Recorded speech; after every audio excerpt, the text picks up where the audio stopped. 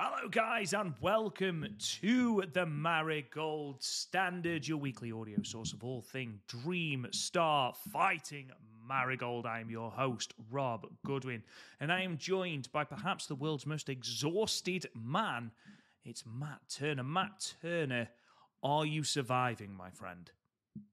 I am, my friend, and I had a heck of a weekend. So first and foremost, as we're recording this, it is the 27th of May, which here in the States, it is Memorial Day. And Memorial Day is a day we remember the men and women of our country that had the ultimate sacrifice, that have given us the ultimate sacrifice for the freedoms we get to live. And I do want to say, for any men or women that are part of our military, past, present, and future, I thank you for the freedoms that we get to enjoy every single day.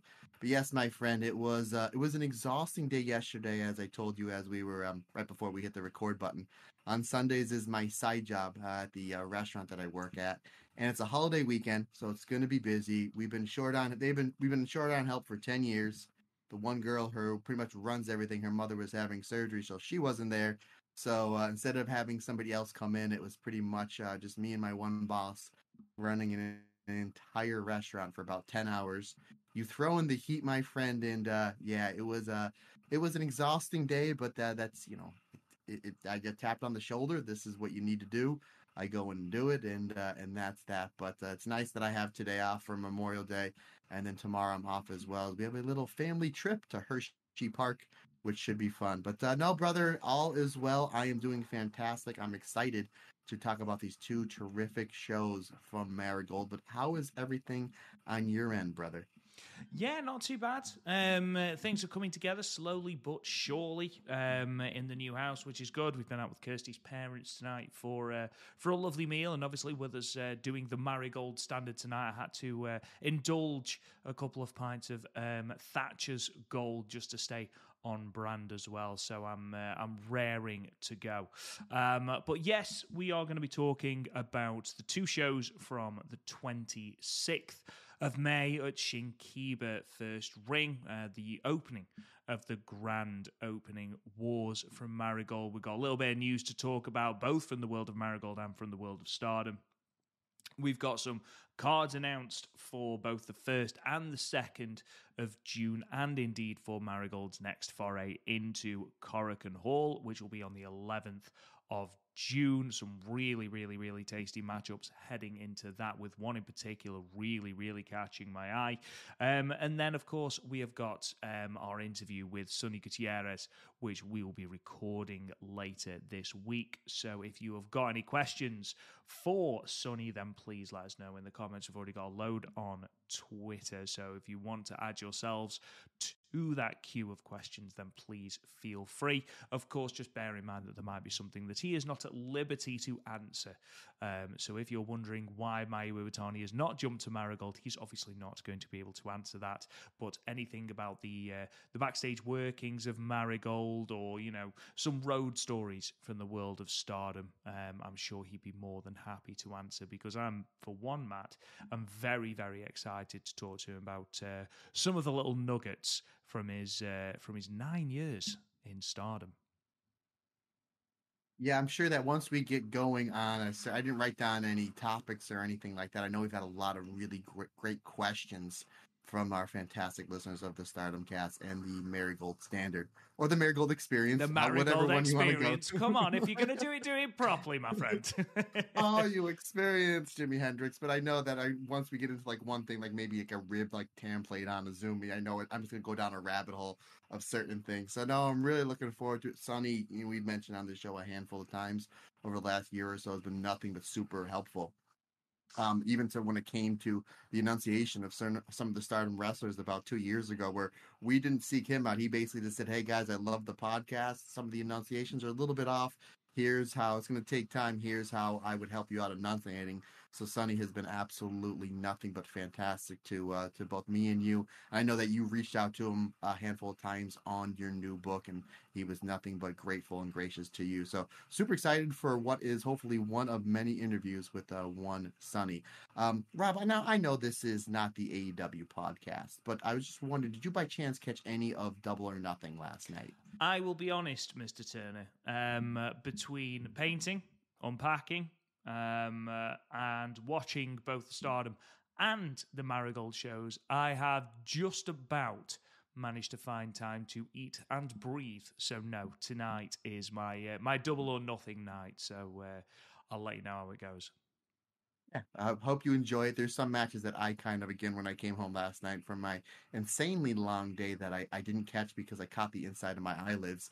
But it was kind of funny. I'm not going to spoil anything for you. I was kind of funny as I think I woke up right at the end of the Orange Cassidy match, and I happened to wake up as Adam Copeland was coming out to Slayer, South of the Heaven. So far be it from me to wake up from a deep sleep by having Slayer being played in my living room at about midnight. But from what I saw, the show was really good. Again, not to spoil anything, but I'm sure you've seen it. Somebody got caught on fire in the main event, so and that was only about 7 minutes in. So I'm super excited to hear Jim Cornette's rant on that. But I do have to say, from a pure, there's a lot of chaos. It is an AEW pay per view, but from a pure wrestling standpoint, probably my favorite match of the show was former AEW, or excuse me, current AEW Women's Champion, but former Stardom World Heavyweight Champion Toni Storm had a phenomenal match with Serena Deeb, and we mentioned before how Io is kind of coming into her own here and basically having like a low-key women's wrestler of the year to go along with the Micahs, the Hazukis, and of course the Saris and Mayu Utamis. You can throw Toni Storm's name in there as well because she's had some banger matches these last few pay-per-views. And of course, the timeless Toni Storm character gimmick is really, really over. So that is one match that, again, it was like a 5-hour long pay-per-view. So you're probably not going to be able to get all in 1 or 2 days, my friend, but that would be one match I would definitely go out of your way to check out, is the fantastic match between one Toni Storm and one Serena Deeb. Yeah, it's certainly one that I'll check out. There's some really tasty matches on there that I am looking forward to seeing, and I'm sure we'll discuss it a little bit on this week's Stardom cast as well.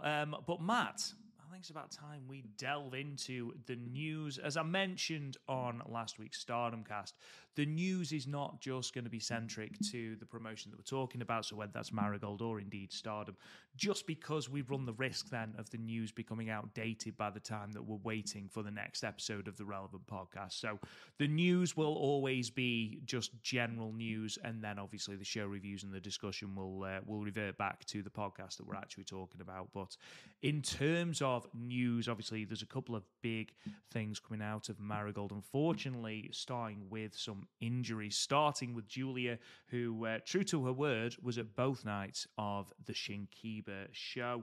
But Tokyo Sports has confirmed that Julia has undergone surgery on her right wrist. Scotty Wrestling put this out on Twitter, and then Julia put out a picture of her in hospital saying, "I'm fine." So it does look like we are on the road to mending that wrist ahead of the Summer Destiny show on July 13th, where, of course, she'll be fighting against Sari. Matt, fingers crossed that Julia is going to be fit for that show. However, at the moment, all things are looking good, my friend. I like how you said she's not wrestling Sari. You said she's going to be fighting Sari. Because if we know those two styles, it's going to be a little bit of both.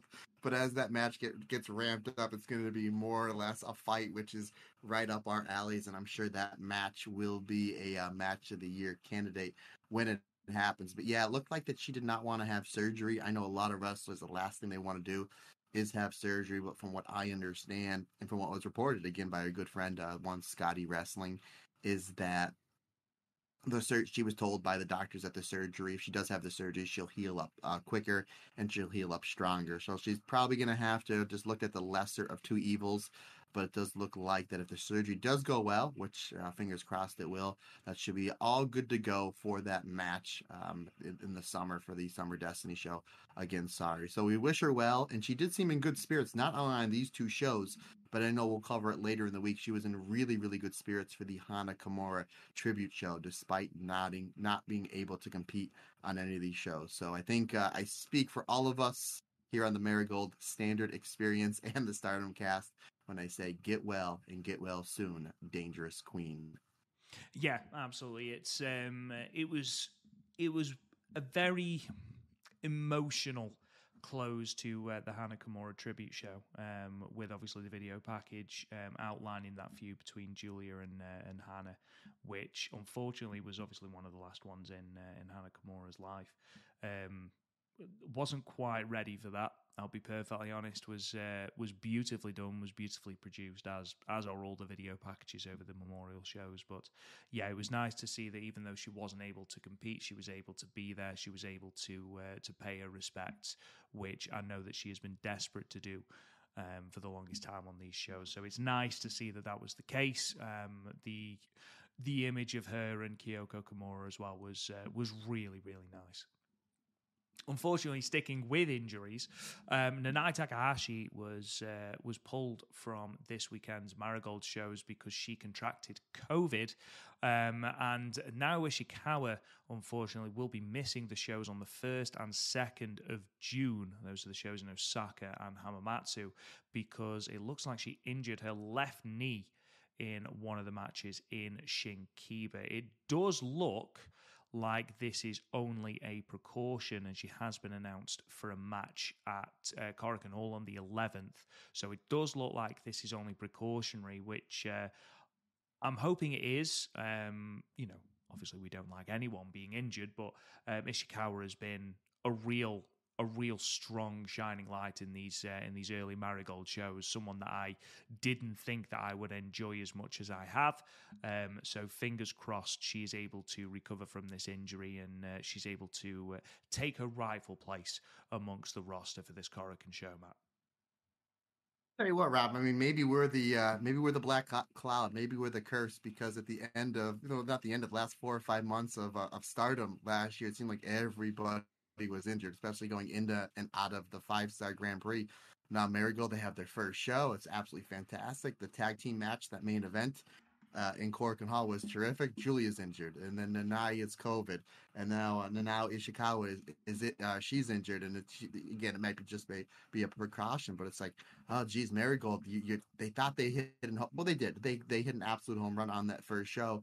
And they've hit a little few bumps in the road, which I guess tends to happen, but they've done a really good job shaking up the cards, not only from the shows we're about to review, but the shows coming up next week. So, and it's going to give some interesting opportunities for some other wrestlers as they kind of have to shuffle the cards up. So, yeah, you never want to see anybody get injured, no matter what sport it is, but especially in the professional wrestling world, especially Marigold, who was off to such a hot start after that first show, and a couple of the wrestlers are injured, but hopefully they are back soon and better than ever, my friend.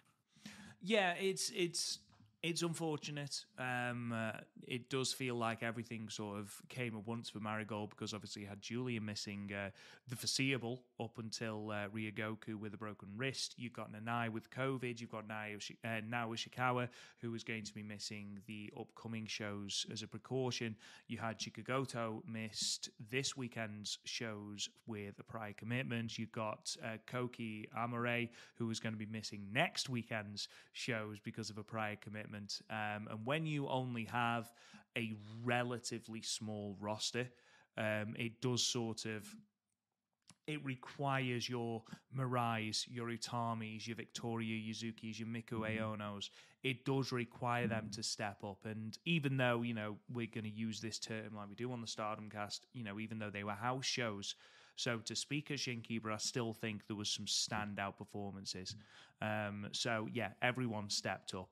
Hopefully, of course, Nanai should be fit by this weekend, COVID willing. Hopefully, Nao Ishikawa will be back as well by the Korakuen show as well. So, fingers crossed. Obviously, all of these injuries will prove to be less of an issue. Just on Stardom, and we've talked a little bit on the Stardom cast about how sort of lower mid-card wrestlers, and that's a horrible thing to call them, but sort of when you consider it's not your Mayus, it's not your Syuris, it's not people like that. But Momo Kogo is going to be wrestling in CMLL, which is really, really good for her. We praised the decision to send Hanako to New Japan Pro Wrestling. We've talked about Rani Yagami being chosen to compete in Catch the Wave, and I think it's really, really good to have people who wouldn't necessarily have this exposure being able to go out and really showcase what they're all about. So June 28th, Momo Kogo is going to be wrestling in CMLL and Ladies Ring Lucha Fiesta 2. And that is going to be on the 28th of June, like I say, against Amapola. So hopefully, if Stardom World as it is recently is anything to go by, that will be on Stardom World, fingers crossed, for us all to watch. And just on that note, we talked last week that Aya Sakura was going to be going to Diana to take on Nanami, and that match is already on Stardom World to stream, and that's really quite a good turnaround considering the match was only on the 25th. Matt, I assume you haven't quite had a chance to watch this yet due to your horrendous amount of sleep deprivation and work schedule and the like. No, but literally, and I think I texted you right when we were getting ready to start, just so we can confirm the time, is that as soon as we get off this podcast, I'm going to watch the Stardom show that was live yesterday, and that match. So no, I haven't seen it yet, but I'm going to get caught up on all things Stardom once we get off this show, because I'm really looking forward to all the insane booking stuff from KBS Hall that the fine folks over at Stardom are booking, because it's going to be, and I'm excited for me and you to talk about it on the Stardom cast later this week, because there's a lot of interest. They opened up a lot of avenues, let's just say, for about 94,000 things that happen, and I'm super excited for it. But no, I didn't get a chance to see it. But going back on Momo Kogo, getting a chance in CMLL, one of the biggest wrestling companies, ever. I mean, they've been around for a long, long time. And I think Momo will do well there. She does a great job connecting with the North American audience. Obviously, Mexico is part of the continent over here on North America. So I know she'll do well there. And she does work a lot of the lucha style offense. So I think she'll fit in well there. And again, kudos to, Mr. Okada, saying if it makes sense and there's no barriers and there's no borders, why won't I take somebody like a Momo Kogo and put her over on CMLL? Because there'll be a lot of new eyes on that show, whether it's live or whether it is, on later on a video feed or YouTube feed of the fine wrestling fans over there in Mexico that have never seen Momo Kogo, and that'll bring them over to Stardom and Stardom World. So again, like he said about a month ago, if it makes sense and I can do it, I'm going to do it. So you have Momo Kogo going over there, Aya Sakura working over at Diana. It's all really good stuff. And yes, I wouldn't be shocked to see that match pop up on our Stardom World feeds within 48, 72 hours of that show happening. So it just more bang for your buck to get Stardom World, because not only do you get these shows, past, present, and future, but you're getting to see these Stardom wrestlers over in different promotions, like how we Saya Kamatani in their first round matches of Catch the Wave. So yeah, super excited for her. Obviously, we're huge fans of Momo Kogo, especially her overcoming all the injuries that she's been able to overcome over the last year and a half. And the fact that she's going to be competing in a big company like CMLL is just, I'm really happy for her. When I saw that pop up on my Twitter feed this morning, I was really, really happy about it. Despite me being all sorts of exhausted, Rob, I still was able to crack a smile. Well, it's funny you should mention being tired, because, Matt, I am going to attempt to blow your mind. Now, it was announced via the We Are Stardom Twitter page that Syuri is going to be competing in Seedling on the 12th of June as part of Arisa Nakajima's retirement road at Shinjuku Face. Now, she is going to be part of a match alongside a real who's who of the Joshi scene at the moment. So Mayuki, he's a part of it. Makoto, obviously Arisa Nakajima, Veni, Mima Shimoda, Nagisa Nozaki, who we're going to be talking about a little bit later on for her exploits in Marigold, Rina Yamashita, Tsukasa Fujimoto, Ayomi Sasamura, Yuki Masahiro, and Das Chisako. All are going to be taking part in this match. But Matt, it's not your ordinary match. And when it comes with a warning from the We Are Stardom Twitter page that the rules are, and I quote, a little unique, so try and follow, you know that it is going to be a complex series of events. So let me just go through these rules. Now, I know that there are going to be people out there who are a damn sight more focused and and will understand these rules a lot more than me. But Matt, let me try and get this across to you. So this match, each team decides in advance which members will participate in the match and submits them. While each match is being played, the other wrestlers wait under the ring. Wrestler combos will be announced on the day of the event. So, a 6-woman tag team match will be 20 minutes, which will be wrestlers 4, 5, and 6 versus 4, 5, and 6. There will be a tag team match, which will be 15 minutes, and that is wrestler 2 and 3 versus wrestler 2 and 3. And then there will be a final singles match, which will be 10 minutes. So, of those 12 wrestlers, thank you, Kirsty, who has just bought me a drink, which I desperately need trying to suss this out. Of these 12 wrestlers, 6... What timing? I know, incredible, as always. What a run-in. Papa Shango, she is not. Just for a WrestleMania 8 reference out in the middle of the Marigold Standard experience. Why not? So, 6 of those women are going to be selected to be a part of the 6-woman tag match, which is a 20-minute match. 4 of those wrestlers are then going to be in a tag match, and 2 are going to be part of a singles match.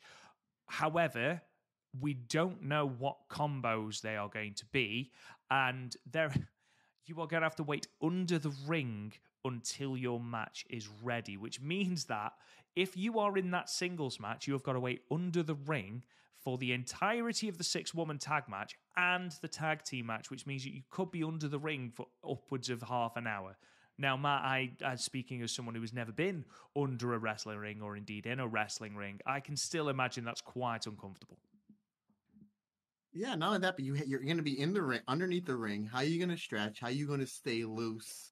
Right? So and we've seen people do the run-ins where you've heard they were under the ring for 2 and 3 hours, and it's just kind of a run-in, but they're going to have upwards of a 5 to 20, 25-minute match. I don't know, you lost me on the rules there, partner. Even though you did a great job explaining it, I was like, holy jeez, sounded like a board game, that was created on The Simpsons.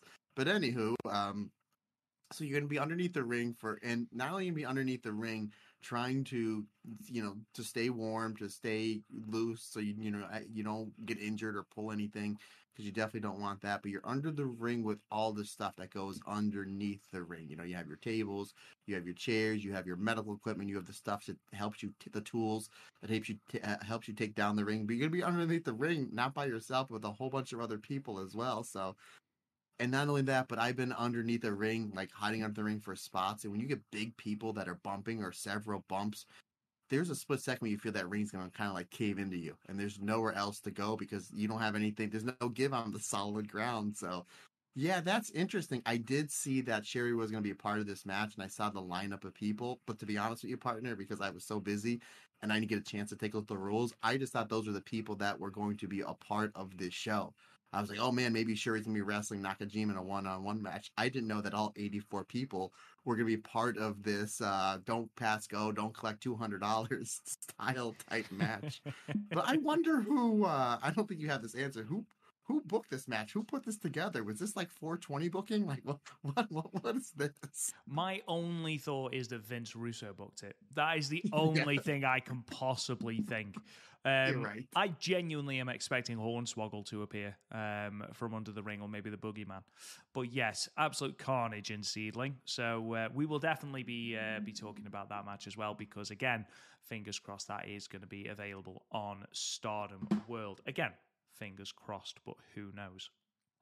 And finally, just want to talk about a little bit of a surprise appearance in Stardom, who ran in Kofu on Saturday in a show that's going to be video on demand, so it should be on Stardom World relatively soon. But Matt, I don't know if you realise that New Japan's never openweight champion, Shingo Takagi, arrived and introduced himself to President Taro Okada. Now, I don't want to pull my fantasy booking hat on straight away, but I feel like if President Okada isn't already thinking of a Hazuki versus Shingo Takagi Iron Man match for the Never Openweight Championship, I feel like now is probably the time to pack it all in, isn't it? Rob, this the show within mere hours that they announced it was on Stardom World. So I grabbed my iPad. I was sitting on my couch watching it. My wife came in about halfway through, and she knows a decent amount of the New Japan wrestlers, and she's a big fan of Shingo. And she's like, "Oh, what is Shingo doing in a Stardom ring?" And I said, "Hun, fingers crossed." And she's like, "Don't say it. Don't say it." I said, "This is the way to go. Stardom needs to draw tickets. They need to draw tickets. Shingo versus Hazuki." There you go. Exactly. That's exactly what I said. She kind of just laughed. Or you can do the Rampage Dragon versus the Gorilla. I mean, there's another one. Oh, There's another one. We talked about how we missed on the video wall the Gorilla versus the Golden Phoenix. The Rampage Dragon versus the Gorilla. There's another match you can do. Obviously, Momo Watanabe versus Shingo is a match. There's a lot of matches, but of course, I immediately went to Shingo versus Suzuki, as you did, partner. But he got a nice little reaction. The fact that he wasn't advertised and he came out and it was a nice little surprise, and he cut a promo. To announce, I believe, like his anniversary show, whatever.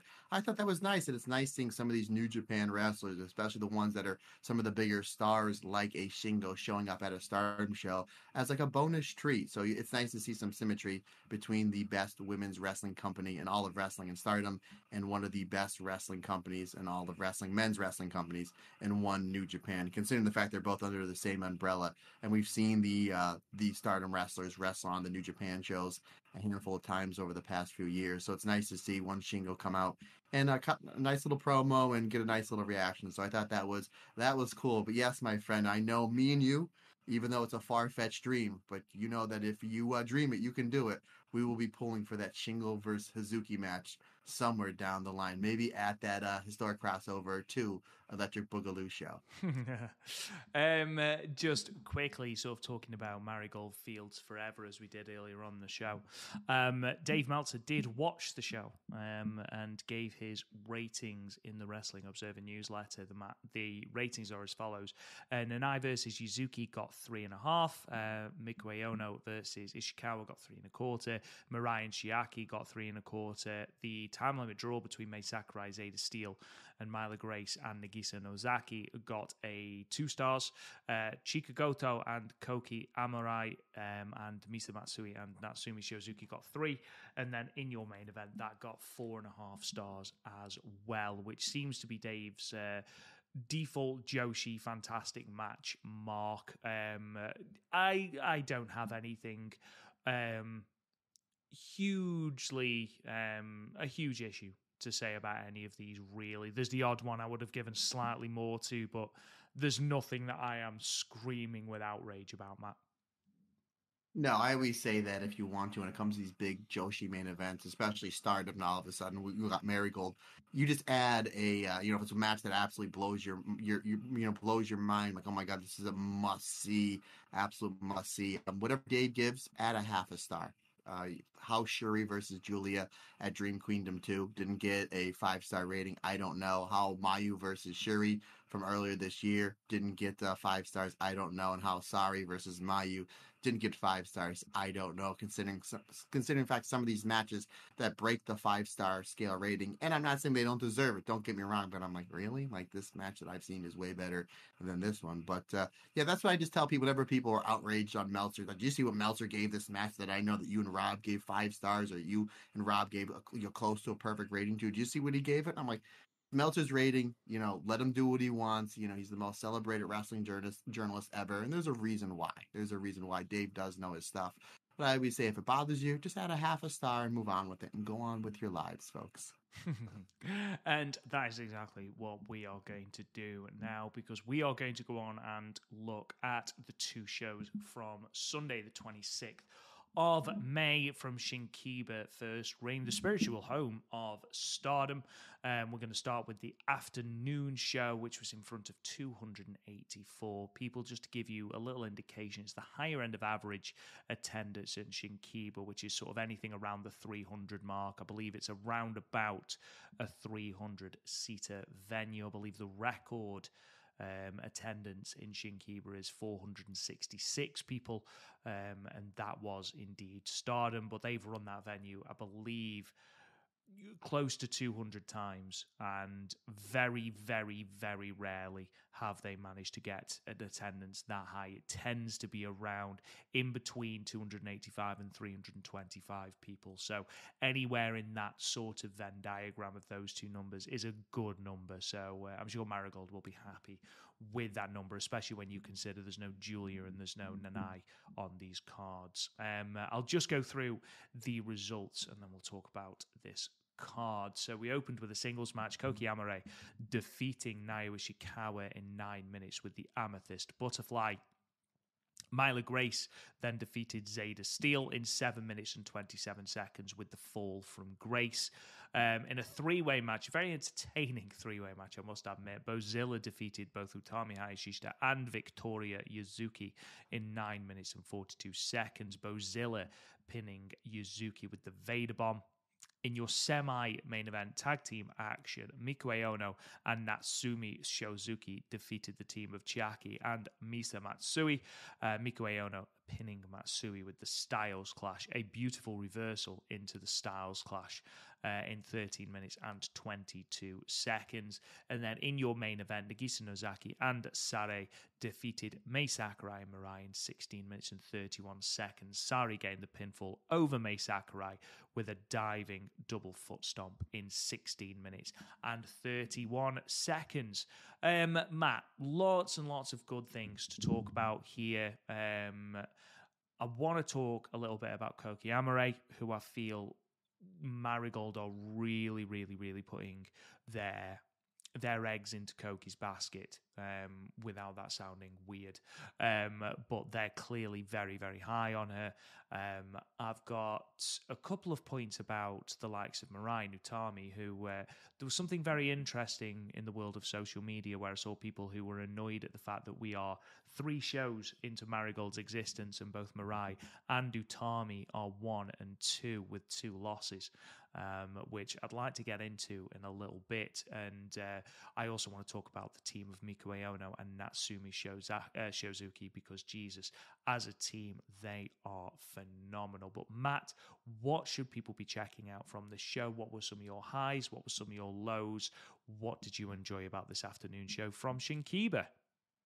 I thought the first 2 matches were good. You talked about Koki Amare as somebody that they're high upon. It really seems like Nao Ishikawa and Victoria Yuzuki, it seems like they're kind of just having them eat a whole bunch of L's and they're frustrated and that they're going to bring them from the bottom up. So it almost seems like they're kind of doing the same thing with both of them, but kind of in different ways. Where you see Ishikawa is just very upset. Like, she's so close to getting that first win. And it's almost like she just wants to get that monkey off her back. With Victoria Yuzuki, again, she's relatively still a rookie. So she looks like she's really still going to come in her own, where like Ishikawa she's just so frustrated and she's cutting these promos backstage. And kudos to the fine folks at Marigold that are putting these backstage promos up on social media, where you can just see the passion of Ishikawa, and she's making you so endearing because she's fighting so hard to get that first win. So I really, really like that, even though she doesn't have any wins and she's eating L's, especially first match, both these shows, she's eating L's, but they're doing something very interesting with her. So it's really cool to see where they're going with that. Zayda Steele and Myla Grace, I thought they were both, that was very, very good. I like how Myla Grace is doing a top rope Thez press. So I thought that's really cool, something into her arsenal. And Zayda Steele is very enduring to the crowd. She does do a good job getting the crowd involved in her matches. And kudos to the crowd. Like, I know it was the same venue, but all 10 of these matches that we're going to talk about, the crowd was into every single one of them. So kudos to the wrestlers over at Marigold. But yeah, my man, it really seemed like this show really picked up from that 3-way with Victoria Yuzuki, Utami Hayashishita, and Bozilla. I do want to throw this question out at you, buddy, and I think you're probably going to agree with me. Did you notice that ever since Natsupoi had the long hair back in and she added yellow into her gear, that her and Yuzuki, for a split second, they looked the same? Yes, very briefly. Yes, I did realize that.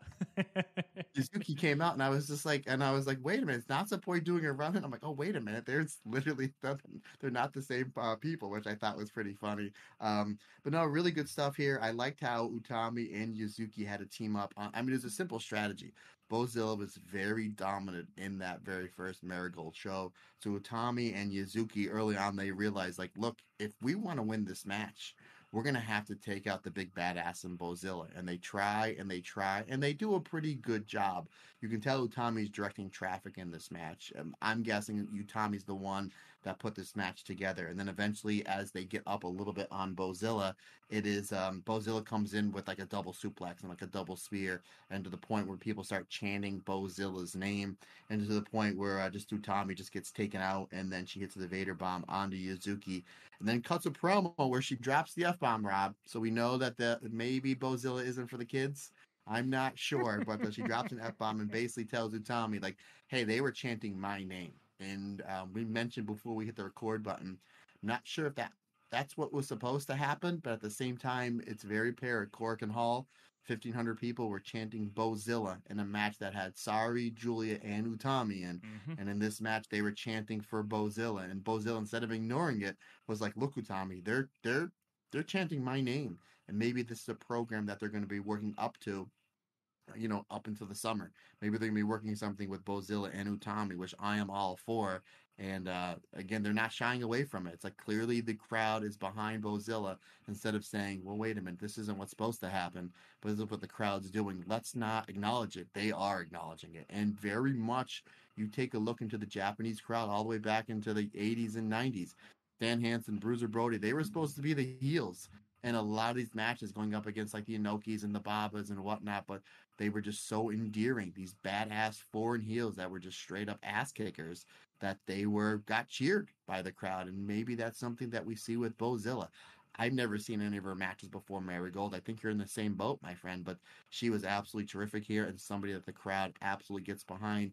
And I don't think you tweak anything with their character. You just they didn't turn Stan Hansen into hugging babies and slapping high fives or anything like that. He was a straight up ass kicker. I think you keep Bozilla as she is and keep her in these great matches with the Utamis, with the Mirais, which we'll get into in the next match. But I thought this was a really, really good match. And this is where, again, the first two matches were pretty good, but this is where this card picked up for me, my friend. A really good three-way dance with everybody looking really good. I had this one at 3 3/4 stars, my friend.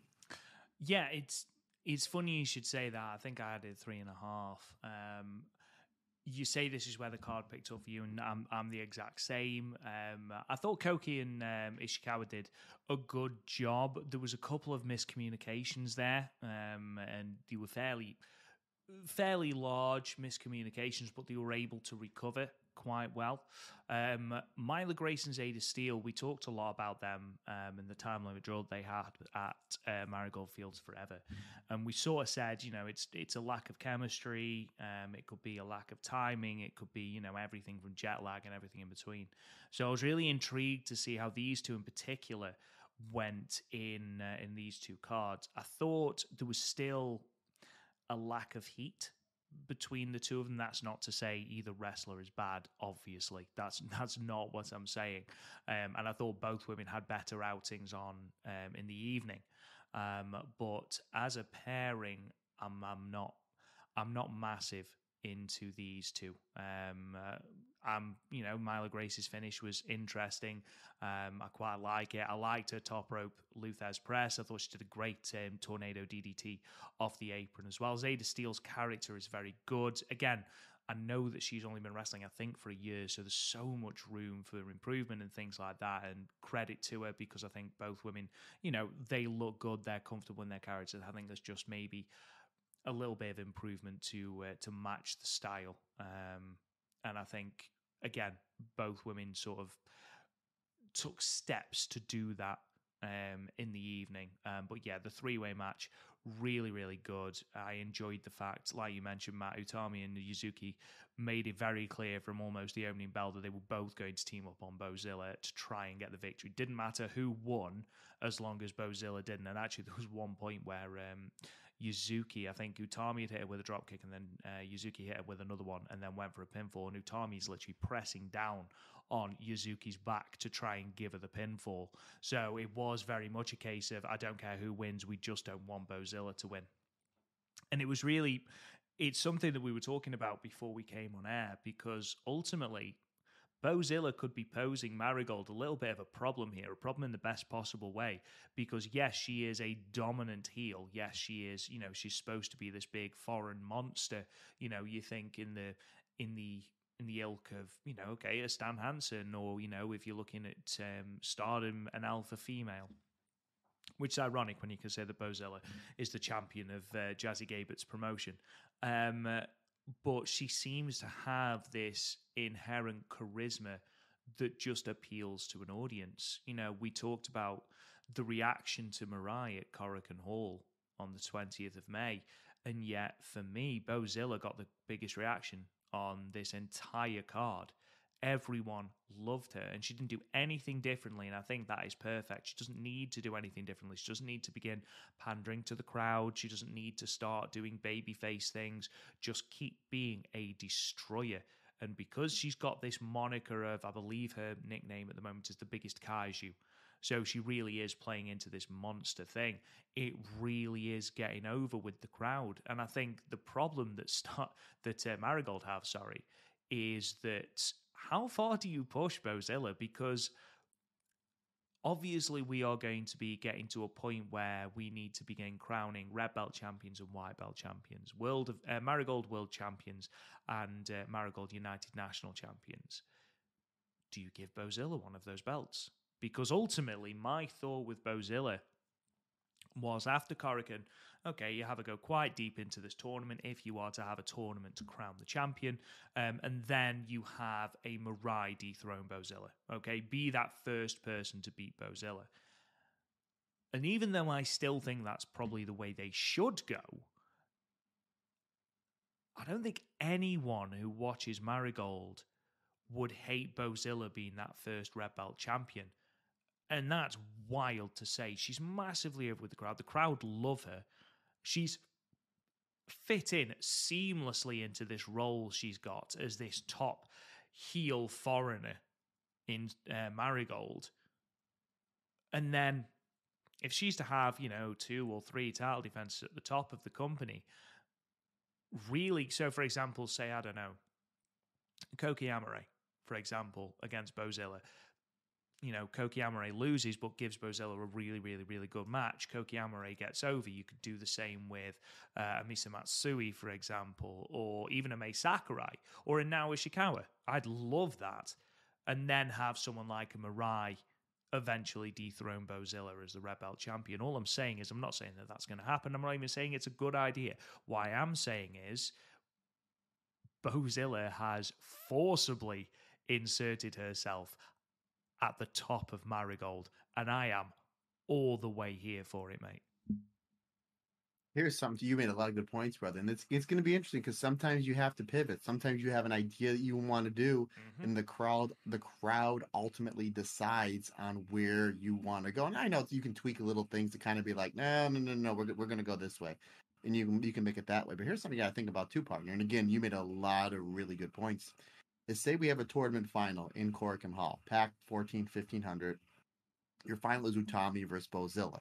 And clearly, I think once this company was started, we were like, okay, well, eventually Julia's going to be going WWE.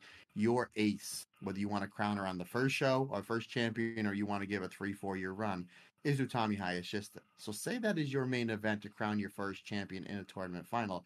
Bozilla and Utami, again, Korakuen Hall, 1,500 people. And you have pegged for Utami to win the match, to be your first champion. And the crowd is firmly behind Bozilla for this match, very much like we saw on the first Marigold show. And Utami wins, and the crowd turns on it. And they're not happy with that decision. Utami Hayashishita has wrestled every match underneath Rasi Ogawa. She debuted in Stardom. Rossi's never had this problem before where obviously they pushed Utami from day one. There's a reason why. She's fantastic. She's a wrestling prodigy. She really is. She's one of the best wrestlers in the world. This is a problem that Rasi Ogawa has never had before, where they have kind of turned, and I'm not saying it's going to happen, but it's a real possibility. It's something got to be thinking of, that it's like, ooh, they might turn against this. So is this something that maybe we change mid-match? Is this something we're just like, okay, we're just still going to go with it? But at the same time, you have your first crowning of your very first champion on a show, and Utami is your champion, and they've never booed Utami since she debuted back in 2018. Everybody's loved Utami; she's terrific. And now it's like, we're not booing because we don't like Utami. We're booing because the other option in this match was Bozilla. and that's what we wanted. That's something that they have to think about. At the same time, is Rossi, Bozilla, Utami smart enough that if the current direction or the direction they want to go is the right direction, and they can kind of pivot and get the crowd behind Utami? Probably. But at the same time, it's something that they have to be thinking about in the back of their heads. At the same time, Rob, it makes it for something really, really entertaining. Again, for somebody who 3, 4 weeks ago, I've never even seen Bozilla wrestle, and she's the most over wrestler on this roster. So a really interesting thing, like you said, um, it's a problem, but at the same time, it's a good problem to have. So we'll see what'll happen. But I'm all here. I'm all for it, my friend. Let's move on then to Miku Aono and Natsumi Shozuki. What a team! Like, even aside from the seamless reversal of Matsui attempting the Hurricane Rana and being caught with the Styles Clash, I thought these four women were tremendous. We saw glimpses of what Chiaki was able to do at Marigold Fields Forever, but I feel like the focus was, and rightly so to a certain extent, on Mirai and the reaction to her and that just disgusting lariat she ended up finishing the match with. However, I thought here all four women were really, really good, to the point where this was actually my match of the show. I enjoyed it that much. And I enjoyed it as much as I did because Aono and Shozuki were so seamless as a team, were so in control of everything as a team. And we talked, obviously, last episode that Marigold were going to be introducing tag team championships, which are going to be the Twinstar Championships as a nod to Arcean. Can you think of a reason that it shouldn't be Miku Aono and Natsumi Shozuki that win those belts? Because genuinely, you have got two extremely, extremely talented wrestlers who are able to wrestle a variety of different styles and who, to my knowledge, haven't teamed together on a regular basis, but wrestled this match as though they'd been teaming together for years. Fantastic match. All four women did their absolute best in this. And when I talked about people having to step up to the plate because of notable absences, these four women were the women that I meant. Absolutely great match. 3 3/4 stars. Really, really, really solid match and solid performances from all four women. And I thought, even though Matsui is sort of your outlier as the flyweight of the four women, I thought she had some really, really, really good exchanges. Had a really, really good series with Miku Aono during this match. I'm going to answer your question you just asked about a minute ago. Can I think of a reason why we wouldn't crown Miko and Shozaki as the first tag team champions? I'll give you 2 reasons. If they bring in the Inaba sisters or the Killer Bees, buddy. Give me some Jumpin' Jim Bronzel and some B. Brian Blair. Let's go. But no. I think these two are absolutely fantastic together. These are the 2 wrestlers on the first show that I've never seen before that absolutely blew me away as far as an in-ring product goes. I thought these 2 were terrific. They worked the style that I like. Ano is so good with the strikes and the kicking, where Natsumi Shozaki with the armbar and how she gets into the armbar and how she works it into the match. And the fact that, again, these 2 wrestlers that jumped off the page for me at that are teaming together here. I thought they worked so terrific together. And clearly, I'm like, this is the way they need to go. These 2, not unless they have other championship aspirations for them, I think these 2 are a shoo-in to win the tag titles. Chiaka, I thought, was terrific. She jumped off the page for me at the Corkin show because she was in the ring with Mirai, and that match before even the bell rang had really good heat, and then she took that insane lariat. But I gotta say, Matsui's the one that impressed me the most in this match because, again, I only saw her just from that very first Marigold show. I thought she was good in her match, but here she was terrific. She used like that high-speed style to go up against the striking and submission style of Ano and Natsumi Shozaki. I thought she was terrific here. I thought they gelled everything well together. I like how Shaka came in for almost like a hot tag, and they built her up and made her look really dominant here. And they built to a really good finish. And the fact that this got 13 minutes, didn't go too long, didn't go too short. It was probably my second favorite match of these two shows. I thought it was absolutely terrific and a great way to go into what was incredible main event. I'm with you right there with your partner. I had this one at 3 3/4 stars. This was terrific, and I would love to see Marigold run this match back again because this was fantastic. We talk then about the main event, Nagisa Nozaki and Sari versus Mai Sakurai and Mirai. Matt, you were very full of praise, shall we say, for Mai Sakurai before we went on air. And when you hear those four names again, Nagisa Nozaki and Sari, Mai Sakurai and Mirai, one of those names is not like the other in terms of wrestling style, and that is obviously Mai Sakurai. Mai Sakurai is a wrestler with a great gimmick. But I think you would agree with me saying that she is perhaps a mid-carder. And again, I don't mean that in a disparaging way. I just mean that when you consider that Mirai, Sari, and Nozaki could formulate a lot of your main event, I don't think Mai Sakurai is on that level.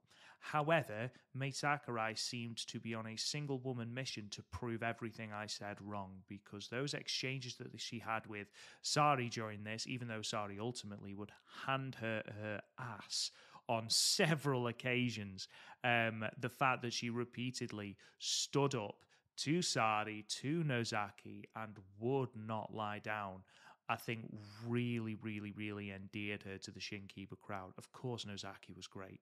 Of course, Sari was great. Of course, Mirai was great. And let's not forget, Sari and Mirai is a match that we may very well be getting, and I am super excited for that. But I thought Mai Sakurai deserves her plaudits here, because for someone who, when she debuted in Stardom, I could not wait to see her off my television, and I openly admit that. When she debuted, I thought she was absolutely dreadful. There was no upside to her. She was bland, bland, bland. And in fact, she debuted at roughly the same time as Waka Tsukiyama, and I would have had Waka Tsukiyama 55 times and twice on Sunday over Mai Sakurai. And I am so happy with the progress that Mai Sakurai's made. I'm so blown away by how she was able to step up to Sari. And yes, again, she got handed on several occasions, especially when they were having those forearm and slap exchanges. But the fact that she kept standing up to one of the hardest hitters in Joshi, I was all in on this match. I thought this was absolutely fantastic, and full credit to Mai Sakurai, Matt. We've talked a lot about Chuck Norris on this podcast, and about how he's still able to kick more butt than an FWC versus Crazy Star title match well into his 80s. Even more shocking than that is that he looks even more jacked than ever, and seems to have more energy than guys half his age. Well, it's all thanks to Morning Kick, a revolutionary new daily drink from Roundhouse Provisions that combines ultra-potent greens like spirulina and kale with probiotics, prebiotics, collagen, and even ashwagandha. Just mix with water, stir, and enjoy. Unlike other green drinks out there, this one tastes exactly like strawberry lemonade and has more 5-star reviews than Dave Meltzer could ever dream of. Since I started drinking Morning Kick, I've never felt better. My digestion is smoother, my body looks leaner, I have energy all day, I just feel younger.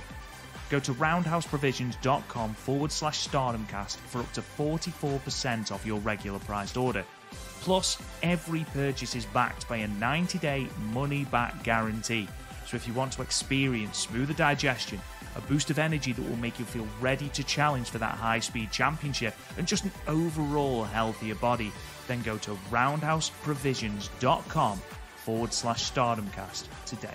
And now, back to today's episode. Rob, in the 2.5 years that we've been podcasting together, partner, I'm going to say something very controversial, literally to the point you may edit this out and then fire me off the air. However, I think it's a statement that needs to be made. Mai Sakurai, we've seen all of her matches since 2021. And again, no disrespect, she is a mid-carder that's got a really good gimmick and a really good hat.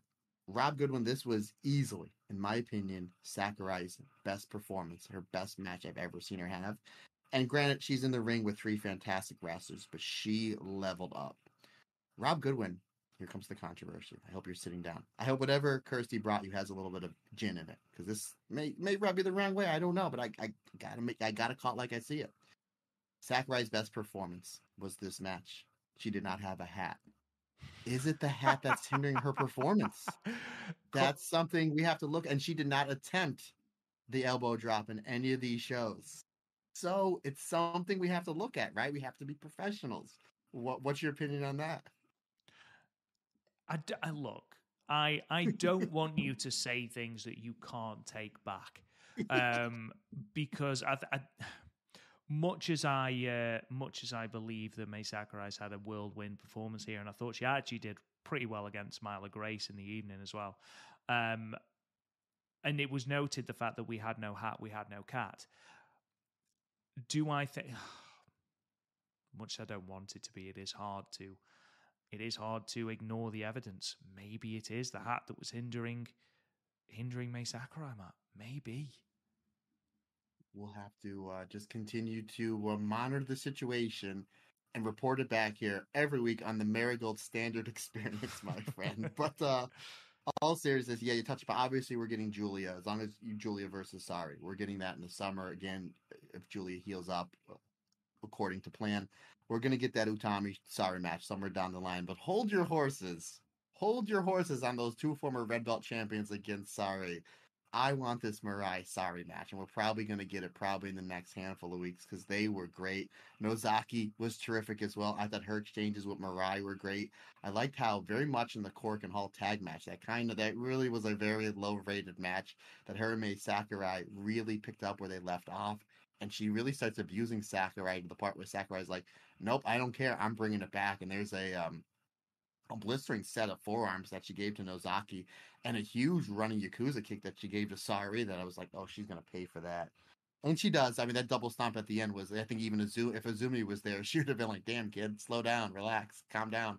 But yeah, there's Sakurai. She brings it here. She does. I mean, and not only that, but she does a lot of like Julia-style grappling, where she goes for one thing and then misdirects for another to get a knee bar, to get into an arm bar, which I thought was great. I think her new gear looks great. She's always been in great shape, but she's really, really, you can just see the muscles, like in her forearms, in her triceps, and in her core. You can tell that she's taking this new fresh coat of paint that she has really, really seriously.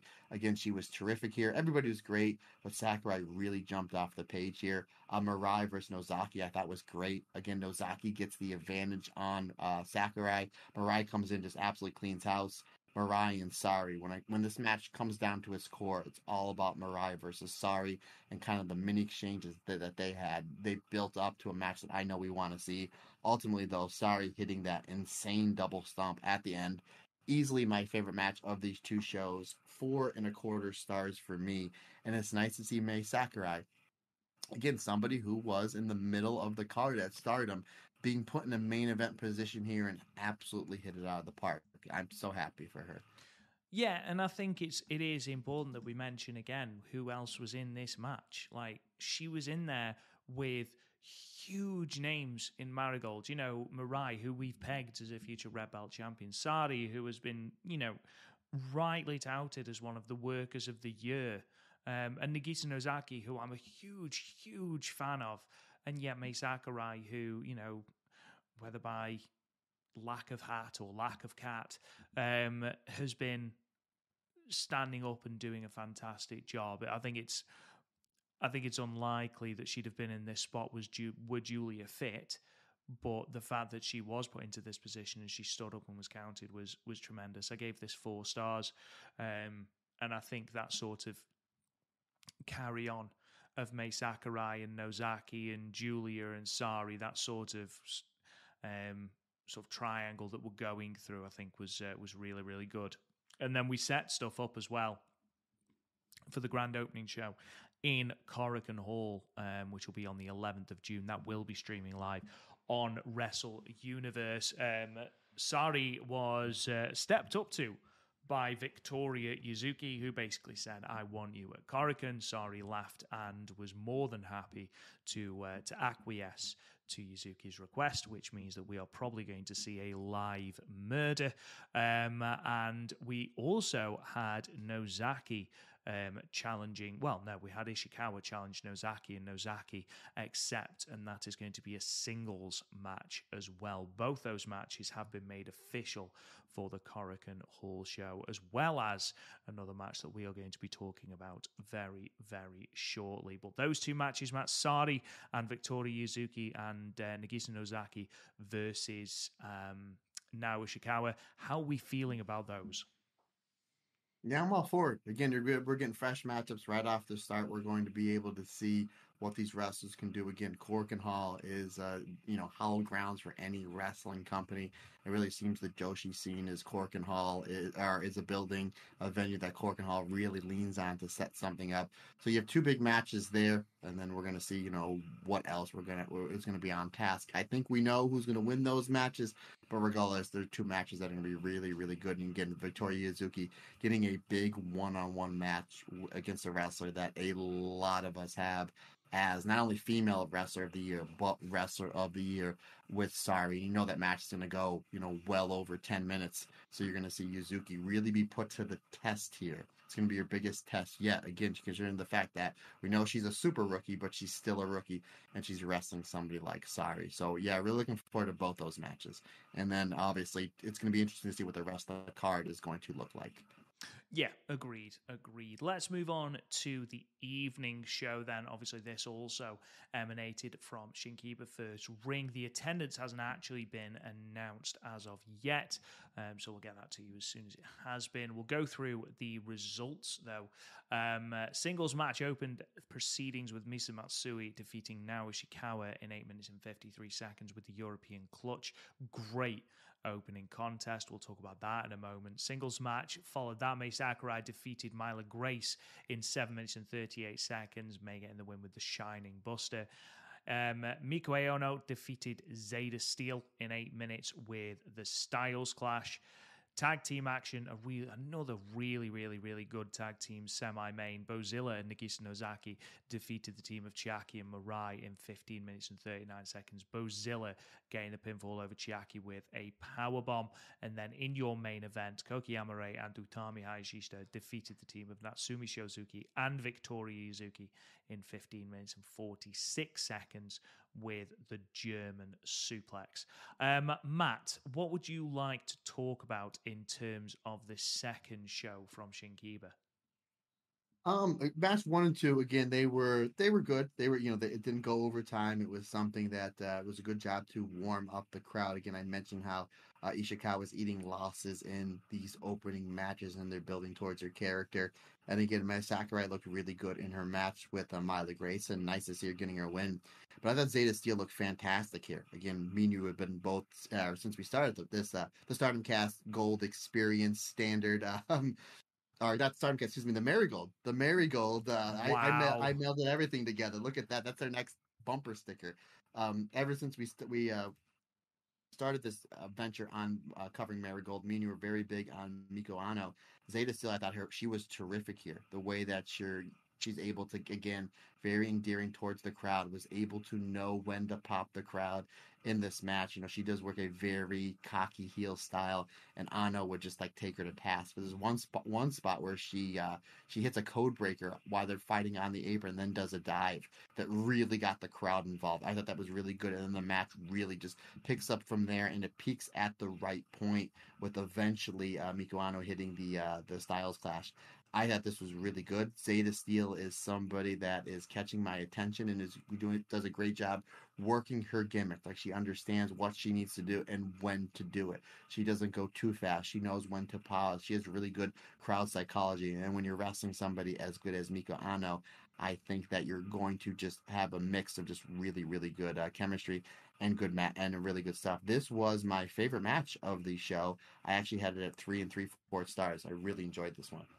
Wow, that's really quite big praise. And this was something I was very interested in because we'd only seen Zeta Steel and Myla Grace against each other. And I wasn't enamored with the chemistry that they had. So I was intrigued to see how both these women wrestled someone different. And I was actually, similar to you, quite impressed with the way that Zeta Steel wrestled Miko Ono. I feel like she is very in touch with her cocky, arrogant, brattish character. But there was something that didn't quite translate. I know that she's got the talent, and again, she's been wrestling for, I believe, only a year. She's been wrestling since the 7th of August 2022, so just over a year. Which, is incredible. She's 20 years old. She's got nothing but upside, but wasn't quite putting things together. This was the first real flash, and again, we're only 3 matches into a Marigold career, but this was the first real flash that I saw. Yes, I sort of get it now. And again, she's in ring with Miko Ono, who me and you are huge on from the early days of Marigold. But yeah, completely agree. I think Zeta Steele did a very, very, very good job here. Didn't like it quite as much as you, but certainly Zeta Steele's best outing in Marigold. Something I was interested in, though, Matt, was your opinion on Mai Sakurai and Myla Grace. This was another match where I thought there was some really good bits, but there was some quite obvious miscommunications. And I was wondering if you thought the same. Yeah, the same. It really seemed like it started out really good. Again, when you have somebody that speaks Japanese and somebody that speaks English, sometimes you'll have that language barrier. And it seemed like whatever issues, if they were going to have any issues, it seemed like they were on the same page. And then it really seemed like the middle of the match, they got a little bit lost, but they were able to quickly turn it around. Yeah, there's a little bit of miscommunications, maybe some mistiming, maybe some ring positioning spots that really were maybe half a step off, which will happen from time to time. But at the same time, if you're off on something just a little, it can be noticeable. Eventually, as they get to the end, they were able to put the pieces back together, and Sakurai does get the win with the Shining Buster. But it's all stuff that is going to be worked out in training. We've seen these girls are in training quite a bit, almost every day. And with Zeta Steele and Myla Grace over here we don't know how long they're going to be over here for. They were announced as the official roster. So maybe they're going to be over here 6 months, 8 months, a year. I don't know. I think this is something that the longer that they stay in Japan, they'll be able to break down the language barriers a little bit. They're going to be in the ring training, again, with the Sakurais, with the Mirais, with the Utamis, the Julias, the Nais, so on and so forth. And it's all little things that they're going to pick up, and they're only going to get better. So I'm really excited in 5-6 months from now when we're talking about Myla Grace and Zeta Steele, how much better they're going to get, because there's going to be little things like this that they kind of miss and didn't string together. And by no means did it ruin the match, but at the same time, it could have made the match flow a little bit better. So, I see your point there. It wasn't anything horrendous, but I think it's something that's going to be an easy fix, as long as they put the work in, which I know they're going to, and it's something they're only going to get better at.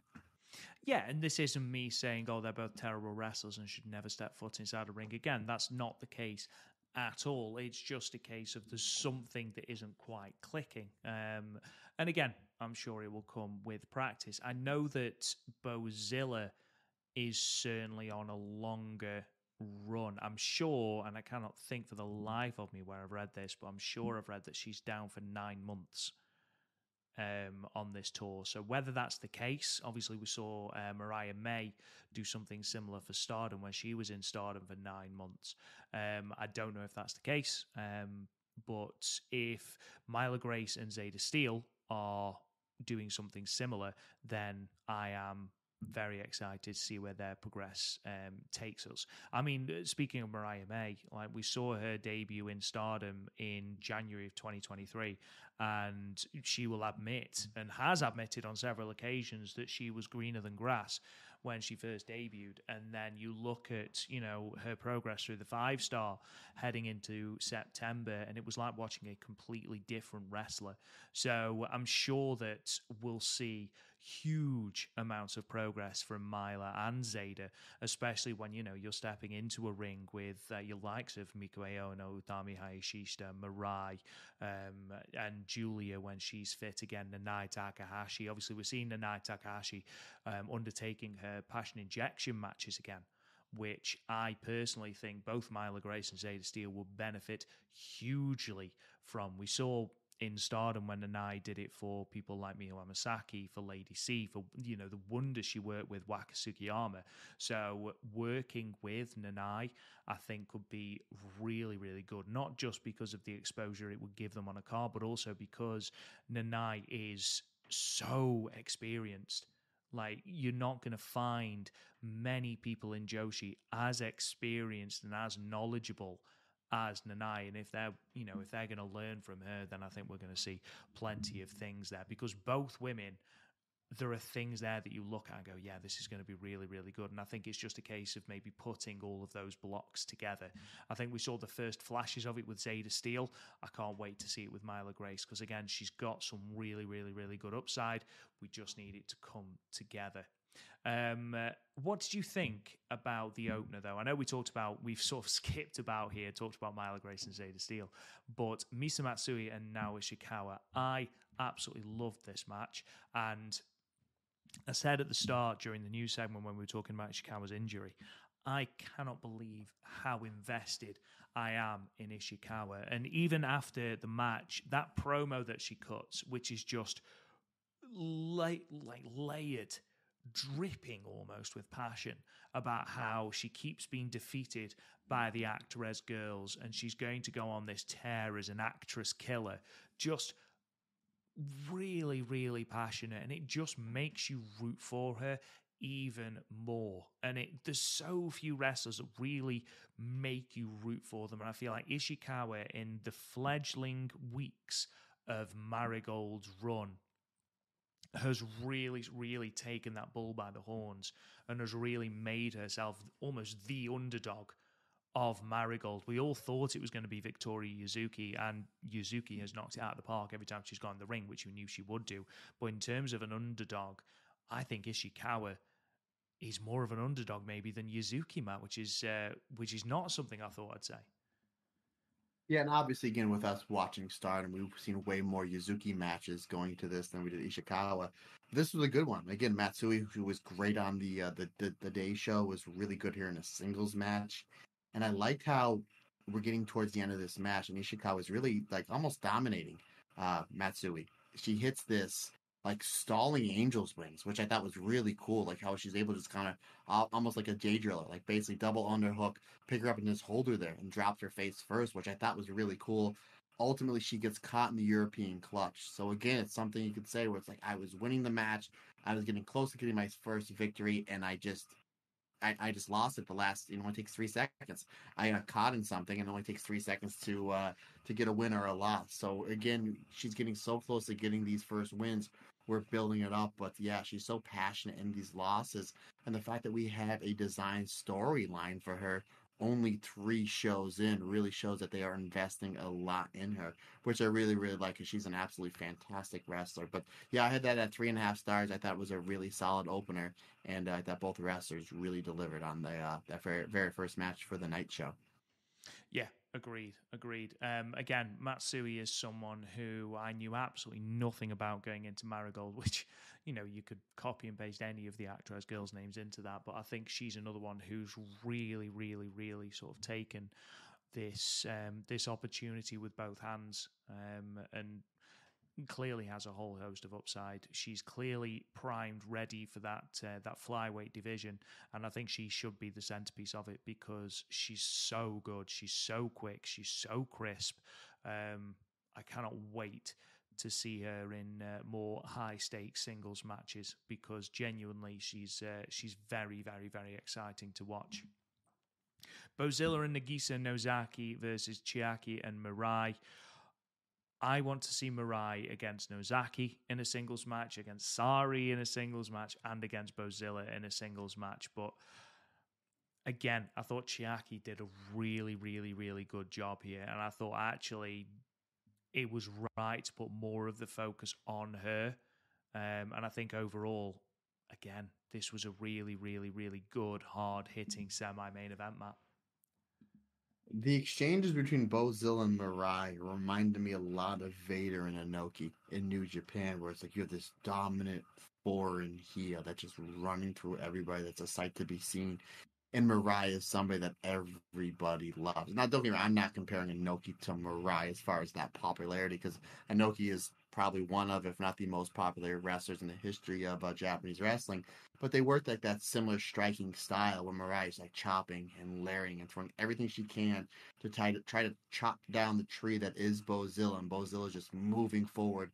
And every time Mirai hits a combination of strikes. It's kind of stuns Bozilla just a little bit, and you think she's going to start her comeback, but eventually, like Bozilla, like weathers the storm and uses her strength and size to her advantage to beat up Mirai here, which I thought was really good. Yeah, there's really good exchanges with Mirai Nozaki. Chiaki was great here, but ultimately it was just kind of to build Chiaki up just a little bit.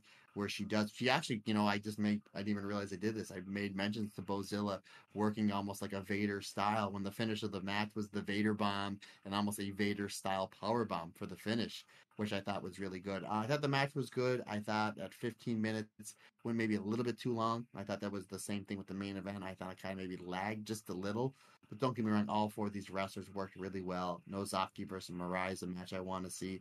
And obviously, I think they might be building towards a Mirai Bozilla match somewhere, maybe in the tournaments or for a red belt or white belt. I think that is a lot of money there with Mirai just throwing these huge layers to try to, weather the storm that is Bozilla. That's an easy but yet an impactful story they can tell.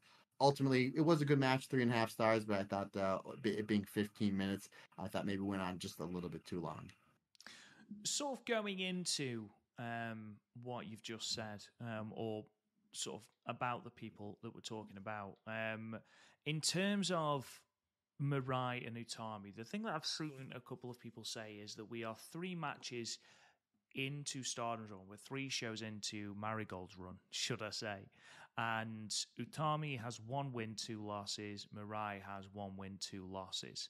And these are the people that you should be building the company around. Surely they should be up there as people who are, unbeaten. At the moment, we have Koki Amare, who's unbeaten. We are, who's 3 from 3. We've got Bozilla, who's 3 from 3. Mikawa Aono, who's 3 from 3. However, my argument in seeing what Rossi's doing is people know Utami. People know Mirai.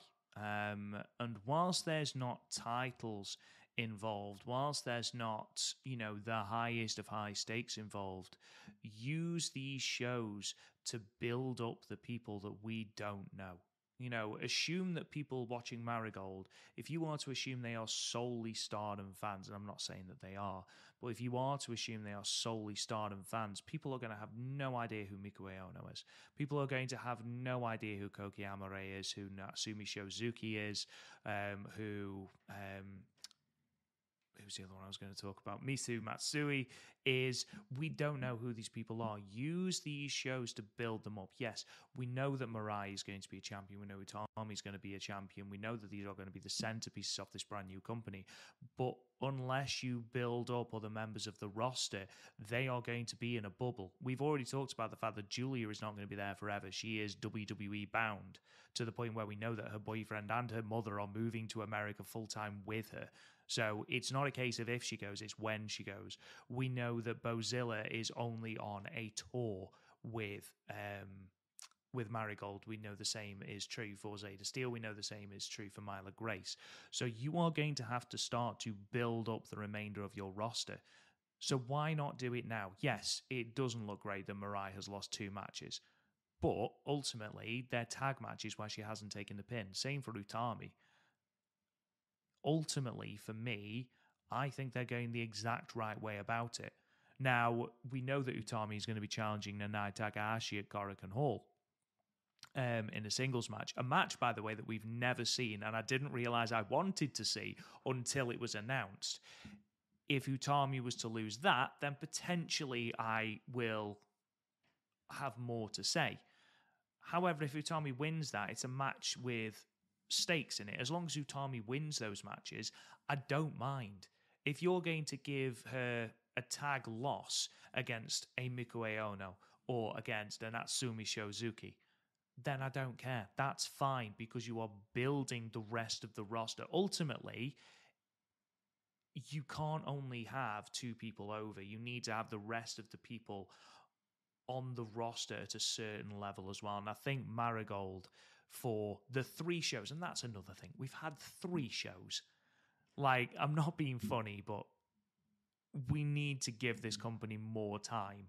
But ultimately, I don't have an issue with him. I don't know if I'm sort of speaking out of my arse, which is quite possible. I am British. We spend a lot of our time doing that. But do you feel something similar? You a lot to unpack there, my friend. You said you're not being funny. You're funny all the time, brother. Give yourself a little bit credit there. You crack me up all the time. Well, we did see Nanai versus Utami once, and it was in the first round of the 2022 Cinderella tournament. We did, yes, of course. Yes, and it went to the old TLD, which about every match in that first round did. Oh God, it did, didn't it? It was the most impossible to predict tournament ever. Yeah, it was, but at least that one, if you remember, was a lot of double eliminations. That one actually went to the 10-minute time limit draw, and it was really, really good. And I'm assuming that match in Cork and Hall is probably going to go to the TLD. Another story. See your point where you're saying majority of the Marigold spectators are Stardom watchers, which obviously me and you are, and a lot of people that we talk to about this company are Stardom watchers, and we know the Mirais, we know the Julias, we know the Utamis. So I see your point where it's like, well, they're eating L's, but eating L's in tag matches to get the other talent over. I see your point, but I disagree. They're clearly burying Utami and Mirai. Rossi wants nothing to do with them. No, brother, you are exactly right. I'm totally on board with you. That's just like, again, Rossi's just like, hey, thanks for jumping the ship, former winners of the Cinderella tournament and all these. You could have stayed over and started, made a ton of money. You could have been fine over there, no problem, but you jumped over the ship. So my reward to you is I'm going to bury you because I don't like you, Mirai, and I don't like you. No, clearly I'm on board with you, friend. I'm being funny because I know you're funny as well. See, I'm trying to level up my funny game to yours. Thank you. No, appreciate it. Yeah, they're clearly in these spotlight matches and they're getting other talent over, which again, more than half this roster partner, me and you've never seen until that first show at Cork and Hall. And we're being blown away by a lot of really good talent that are in matches with Mirai, that are in matches with Utami and Julia. So it's really smart and easy booking, folks. It really is. Yeah, eventually Mirai, Utami, you're going to see them wearing championship gold. They may be the first red belt champions, white belt champions, tag champions, what have you. So they're going about this in an easy way. And again, it's not that Utami's eating L's here or Mirai's eating L's left and right. They're eating L's in tag matches that the other person in the matches that are getting pinned. And you hit it. Yeah, there were 3 shows in. Like, it's just like, they're buried. Let's pack it up, call it a day, send them off to WWE. It's not what's happening here, folks. Relax. But yeah, and it's smart booking. You're getting other talent over here. So I think the booking makes sense. And I really, again, I'm really ecstatic for all these different wrestlers that we're seeing mix it up again with the top talent that was in Stardom, my friend. Now, of course, next week when Utami's lost in 5 minutes to Zeta Steel in the opener, like we're obviously going to have different conversation. But no, I wouldn't worry too much. And again, Victoria Yuzuki is 0-3. She's lost all 3 matches. However, she was in the main event of the evening show. She was in a high-profile match, again, with Bozilla and Utami in the middle of the card on the afternoon show. So even though she's picked up 3 losses, she's actually been in 3 relatively high-profile matches. She was in that match with Nanai Takahashi that opened Marigold Fields Forever. She was in these 2 matches that we've talked about here, and she's given a fantastic account of herself. Doesn't feel like a rookie at all, and actually feels very at home in that main event scene. So she's another one that you could argue, well, she's lost 3 out of 3, but actually I feel like the losses have done her a whole world of good. And in the meantime, we have got Koki Amare, who is being highlighted, which I think is really important. You've got Mikawa Ono, who is being highlighted on these shows as well. And again, Natsumi Shozuki is another person who looks to be a really solid hand in that upper mid card. Do I think she'll be a future Red Belt champion? I mean, I hope so. I don't think she will, but again, we're talking from 3 shows.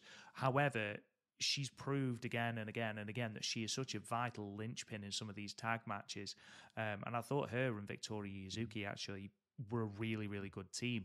But again, Koki Amare, who is very, very young into her career, who Marigold are very clearly high on, again, has been given this platform. And I think that's what's important here.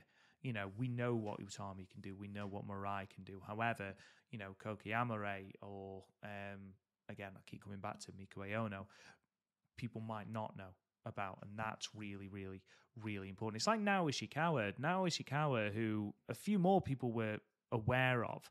I mean, we've spoken about the fact that we only knew her as not Tam Nakano, but she's lost 3 out of 3. Yet, in my eyes, she's one of the most spotlighted wrestlers on the entire roster, and I'm actually gutted that she's not going to be on the show in Osaka and the show in Hamamatsu. So, again, it's that old adage that we've got on this podcast. It's not if you lose, it's how you lose. And I think that's really, really, really important. Yes, Mirai lost in the tag match with Chiaki against Bozilla and Nagisa Nozaki. However, they also set up a singles program potentially between Mirai and Bozilla. Now, if Bozilla is to go on an absolute tear and then Mirai is the one to beat her finally, then this all goes away. Like, this all suddenly becomes a master plan from Rossi. So give it time. I believe it's Chris Jericho that says people want everything right now. Give it time to play out. Let people tell their stories. Let people grow. Let people do what they need to do. That main event, Matt, I know that you said it went a little bit too long. I thought Koki Amare looked a lot better here than she did in the singles match on the afternoon show. Again, that wasn't a bad match, but I thought she worked really, really well in a tag team environment. So I know that the large proportion of her experience has been in tag team action with Chika Goto as the Twin Towers, but I thought she worked really, really well with Utami here, to the point where Utami wants to tag with her more and more. Yeah, this was, again, it was good. I had a 3 3/4 stars. I really enjoyed it. I just thought there were some points in the match where I thought it maybe got a little bit too long, but maybe I'm just being nitpicky here. Koki Amare is, again, one that was really impressing me. Obviously, we know what Yuzuki can do. We know what Utami can do. One of the best wrestlers in the world. I really enjoyed the interactions, and maybe if it was more of these interactions, I wouldn't have felt that way. That the match was too long. But if we had more of Natsumi Shozaki and Utami in the match, might have bumped it up to the 4-star mark. Again, regardless, 3 3/4 stars. I thought it was a good match, a really good way to end these two shows, especially with Utami getting a win with the deadlift German suplex, which always impresses me, the way that she's able to just snap back her opponent into the German suplex. Again, a good match, not as good as the tag match from earlier on the day from that main event. Again, all 4 of these wrestlers are really, really good. I just wanted maybe I'm being a little bit selfish, maybe I'm being a little bit greedy, that I wanted more of Utami versus Natsumi here, because their interactions were really, really good, and hopefully somewhere down the line we get a long singles match between the two. And that brings to an end the shows that we had. However, Marigold did announce the cards for June 1st in the 176 box Osaka. That's going to be video on demand. It's not going to be live streamed on Wrestle Universe. It will drop a few days later. The same is the case for June the 2nd in Act City Hamamatsu. So those will not be live streamed. However, they have announced the cards with the return of Nanae Takahashi. As I've already announced, Koki Amare will not be on these cards due to a prior commitment. Julia obviously will not be because of injury, as will Nao Ishikawa. However, Chika Goto will be back on these cards. So the June 1st show from Osaka is as follows. Singles action, Zeta Steel versus Nagisa Nozaki. Chika Goto versus Victoria Yuzuki. A passion injection match, Nanae Takahashi versus Chiaki. That could be really, really good. Natsumi Shozuki and Misa Matsui versus Bozilla and Myla Grace. And then in your main event, Utami Hayashishita and Mirai versus Miko Aono and Mai Sakurai. It's good to see Miko Aono in the main event where she absolutely belongs, but that team of Utami Hayashishita and Mirai, Matt, is a dangerous team. I am very excited by the promise of that team. Yeah, you got Miko Ano. She's gonna mix it up with Mirai and Utami Hayashishita. That's gonna be really good. And again, Sakurai in a main event. this very well could have been the Julia spot that they're just going to insert one fellow DDM member out for the other. I get that. And again, you're not going to fill Julia's shoes, but Sakurai is doing a great job. She did a great job in these two shows we just reviewed, and the fact that she's going to be in the ring with two wrestlers that she's been wrestling quite a bit over the last 2 years over in Stardom, and it's a different Mai Sakurai. She just seems like she's on a different level than she was the last 2 years over at Stardom. But I'm really excited for the kick form clothesline exchanges with Mirai and Miki Ono. I think that's gonna be really good. And as far as the undercard goes, the match I'm looking for the most on the undercard is Yuzuki versus Chika Goto. She was missed to me on these shows we just reviewed. I really like her. I really like her gimmick. The fact that she already has that chant where it's "Go Go Chika."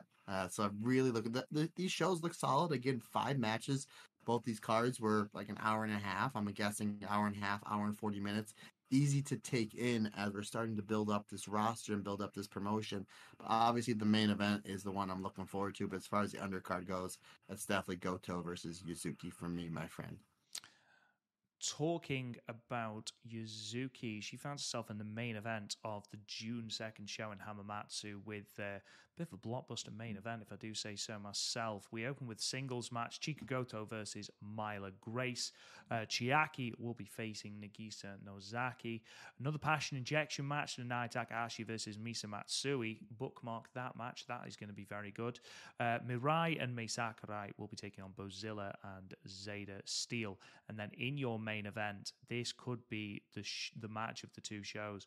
Utami Hayashishita and Victoria Yuzuki versus Miku Ono and Natsumi Shozuki.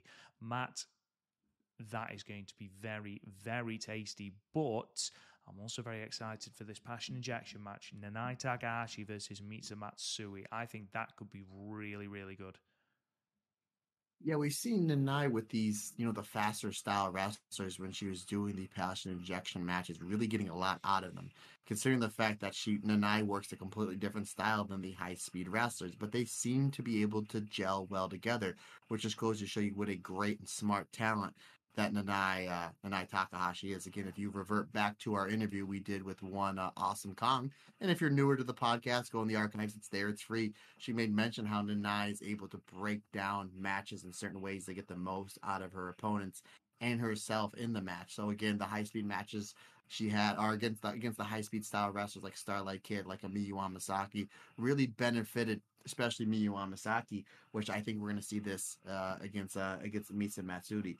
I think that's going to be really good. Chika Goto versus Myla Grace is one that I think it's going to be one that we're going to be talking about on the undercard as a match that really what's the word I'm looking for? That was over delivered. Over delivered is the words I'm looking for. I think that's gonna be really good. But yeah, that main event with Utami and Yuzuki, the team that should have been Queen's Quest, my friend, against our favorite tag team, I guess, in Marigold against Miko Ano and Natsumi Shiozaki. That's going to be absolutely fantastic. And the co-main event, which I'm willing to put a decent amount of money on, is going to not only be good, but is going to see Bozilla beat up poor Mai Sakurai with or without the hat. But regardless, both these shows look really good, but I'm really looking forward to the main event on this second show, my friend. Yes, I'm very, very excited by that. We also have matches announced for that grand opening Wars show in Korakuen Hall. We already announced Yuzuki and Sari. We also said that Nao Ishikawa is going to be taking on Nagisa Nozaki, but also Utami Hayashishita versus Nanae Takahashi. Utami having called out Nanae at the end of the main event of the Shin-Kiba evening show. There's some really, really tasty things there, which I'm very, very excited about. I think it's a huge thing that Marigold are able to have Sari in some of these matches in the absence of Julia. And the fact that Julia is turning up on the Shin-Kiba shows and things like that, just to keep everyone remembering that she is in this feud with Sari, I think is really, really good. Something that I didn't mention, man, something I wanted to ask your opinion on. I know Sari did an interview with Tokyo Sports where she basically said that she was going to step up in Julia's absence, and it got a whole host of negative reaction from the rest of the Marigold roster.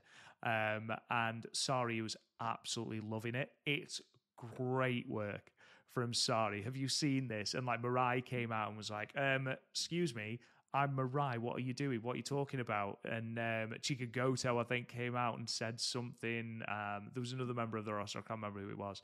But it's brilliant just building this heat behind Sari. I think it's really, really good. Yeah, I think Utami said something like, "Hey, you failed over in WWE." Like, was like taking a jab at her. I'm like, "Nah, I see what Wow. Utami's trying to do." Yeah, I see what Utami's trying to do. And partner, you know me, I'm a huge Utami guy. It's just the fan Queen's Quest, the red belt run, the whole nine. But it's like, it wasn't like Sorry. It was like, I got this idea that I'm going to do it NXT. Clearly, that was a gimmick they gave her, and it was doomed to fail from spot one. But Utami took a little jab at it. And if you think about it from a business aspect, it's smart business for these wrestlers to like, Sorry, this is what Sorry said. And all these wrestlers like, I'm going to take a jab because I want to get a match with Sorry because she's kind of the golden freelance goose where it's like, she's going to have a good match. A lot of people are going to see it. And you're going to get a little extra cheese in your Whopper when Mr. Ogawa gives you that envelope at the end of the night because it's a match that's going to draw a lot of attention. So I think it was very smart for every wrestler that was saying, wait a minute, because it's a possibility now. You're building anticipation and you're building intrigue for a possible matchup against Sari. Again, a lot of people have her pegged as one of, if not wrestlers of the year in these first 5 months we're having here in 2024. So I thought it was very smart for everybody to kind of jump on that train. But I think it's also very smart for Marigold because we're clearly going towards a Sari versus Julia match. It's already booked at the Summer Destiny show. If you remember when Stardom first got their hands on Sari back at the beginning part of this year, they had her in that tag match with Chihiro Hashimoto versus Saori Poi. And then at the end of the show, we were booked for All-Star Grand Queendom, that dream match, Mayu versus Sari. And we said on the Stardom cast, well, it's going to be easy booking to put Sari in 1, 2, 3 matches in Stardom to build towards that match with Mayu. And we never got it. They didn't do anything other than the fact it's a dream match. It's for the IWGP Women's Championship. Here it is. And it was great. It was a lot of people's match of the year, 5 stars from just about everybody. But you could have built a little bit more on that because they didn't book Sari in any matches in between the opening night of the Cinderella tournament and All-Star Grand Queendom. Where here we're seeing Sari pretty much on every show, and you're building towards that Julia match. And again, credit to Julia, even though she can't wrestle because she's not cleared because of her injury, they're building the matchup because she's making the town. She's going to the shows and they're cutting promos and you could do backstage stuff. So smart on Marigold to kind of lock Sari down for a handful of shows, ultimately to get to another dream match that we want coming up here in July at the Ryogoku Kokugen, as one Mayu Itani would say, in Sumo Hall. I nailed that, Mayu style. You say it so well, my man, and it makes everybody sound. You do it so well because you're the professional of the two of us here. But I got to keep the Mayu love going. But yeah, I mean, it's really, and who knows? Sari is somebody that can write her own ticket if she wants to stay freelance. Again, very much like Sori Anu did for the last 2 years, very much like Suzu Suzuki did for the last year and a half. And then once the money train comes in, does she go to Marigold? Does she go to Stardom? Or the fact that we're getting better stuff going on over here in WWE, and I think that one Triple H and one Shawn Michaels knows that they really, really missed the boat with Sari.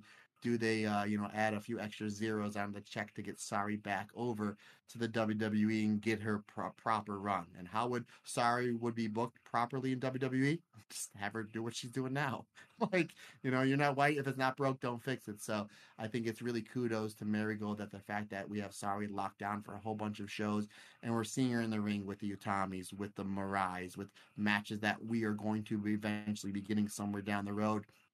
And eventually all roads lead to, again, another dream match with her and Julia. So it's going to be interesting to see how Sari is booked between now and Summer Destiny, and to see what Sari wants to do between Summer Destiny and the rest of the year. So, kudos to her, and very smart on all the Stardom wrestlers jumping on Sari, saying, wait a minute, no, because you're building up intrigue.